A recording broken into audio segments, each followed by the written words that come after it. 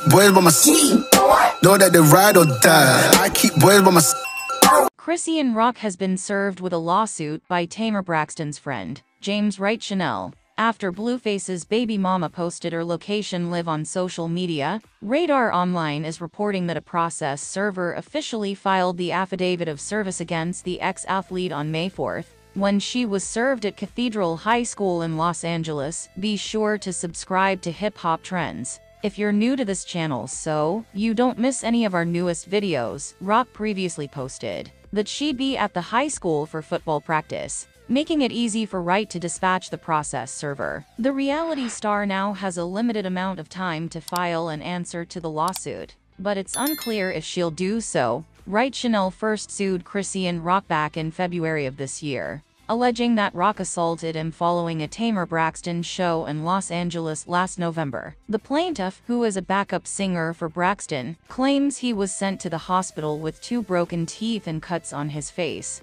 according to legal documents obtained by the Los Angeles Times. This suit is in addition to a criminal case filed against Rock at the top of the year for the same incident. She hit him multiple times in the face for no reason at all. We were surprised that she was able to leave the facility that night, Wright's attorney said. She had on rings that were pretty much equivalent to brass knuckles. The fight reportedly stemmed from the reality television star being upset that she wasn't allowed to rap at the performance. The suit claims that in addition to the assault, Rock used a homophobic slur directed at Wright Chanel. Soon after the allegations first surfaced in November, Chrisean Rock declared her innocence, noting that there's no footage of the attack. Why try to lie and say nobody told you she was about to perform? Her friend, who was present at the show, said during an Instagram live, "Why did she have the mic? Why did they have me give the DJ her music? Like, make it make sense. Why even tell her to pull up and get on stage and all that?" The 23-year-old then chimed in and said, "And Gauze is evil nowadays, and they so old and washed up, they don't know what to do. That's the last resort. So, good luck with that though. You feel me? I'm not here to fuck people over. Fuck that. I left my son at home to get embarrassed, and then they tried to lie about the embarrassment and say I hit somebody." She continued, "Did I hit somebody or get embarrassed? It would have been a video. The lying and shit.